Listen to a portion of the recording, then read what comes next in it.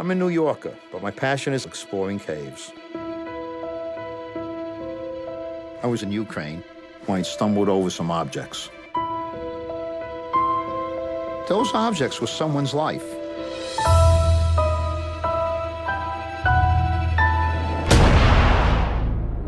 Western Ukraine was one of the worst places for Jews during the war. We were hiding, and Mother says, Nissel, you gotta find a place. We cannot live like this. 38 of us descended into the cave. We got down and we started sliding in.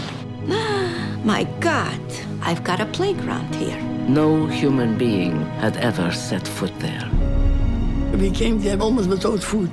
A glass of water was for a family. We were very hungry. All of a sudden, we hear shooting. And my mother said to the kids, hide any place you can. Everybody started to run in different directions. They took my mother away. I'll never see her again.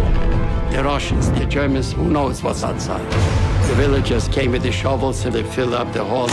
People are screaming, open up the exit, open up the exit, but they can't do it. 3 days and 3 nights, we were working, everybody. And I look up and I see a star. One day I come out, there is this. And we were liberated. So everybody was crying. They survived underground for over a year and a half.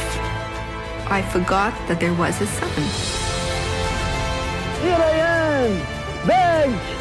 I wanted to say thank you to the cave. I felt like I'm going back in time. We beat the odds. The cave was fighting for me. They didn't get us. We didn't tell it to others because it was just too incredible.